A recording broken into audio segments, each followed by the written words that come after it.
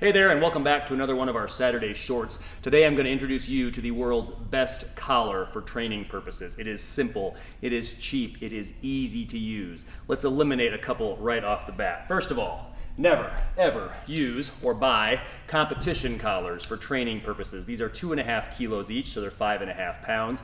They're kind of a pain in the butt to use. There's multiple moving parts, and they're expensive. $150 to about $350 just for a pair of collars. So don't use them. They're necessary for competition, but you certainly don't want them for training.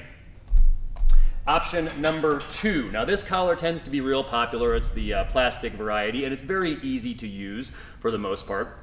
So it's certainly not a bad option. Just slips on. Once it's on, fold that clip over, it clips on, you'll hear it snap, and you're good to go. I've seen very, very strong individuals walk like miles around our gym to find the couple sets that we have like this. So some people really, really like them. Still not my favorite, but they're okay.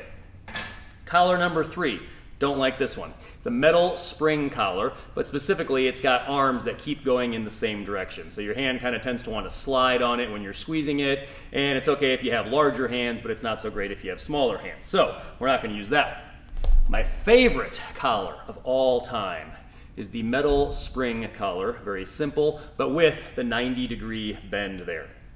Now, where most people get hung up on these, they complain about them, they think they have to have larger hands or stronger hands, is you need to make sure that the collar is on the bar at 90 degrees to the bar. If there's a twist or a turn in it, it's going to bind up. However, as long as you put it on at 90 degrees, it slides on super easily. One hand, and it slides on just fine. You can pull the collar on, you can push the collar on. It's a little bit easier at first if you're pulling the collar on. But again, super easy. In fact, you only need 3 fingers to do it. It'll still go on just fine. So my recommendation, for what it's worth, is the metal spring collar. Simple, cheap, easy to use. Go get yourself a pair.